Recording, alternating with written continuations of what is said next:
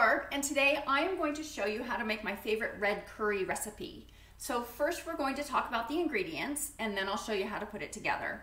So you will need to start with, it's about a 1/4 cup of an onion. You can use yellow or red onion, whichever you like best, and about 1/2 a red pepper. And then I also like to add some broccoli to mine. I might throw in mushrooms, zucchini, anything that you like. Load it up with veggies. And then also we'll need some extra firm tofu that you will drain and press and cut into chunks.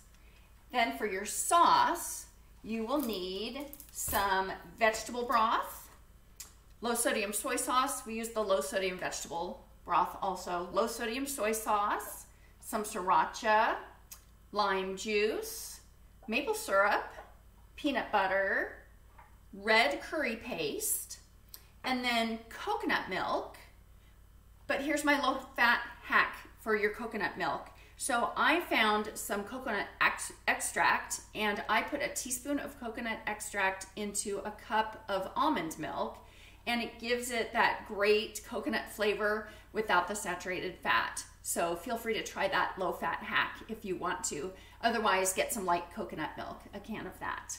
So those are our ingredients. Let's see how we put it together.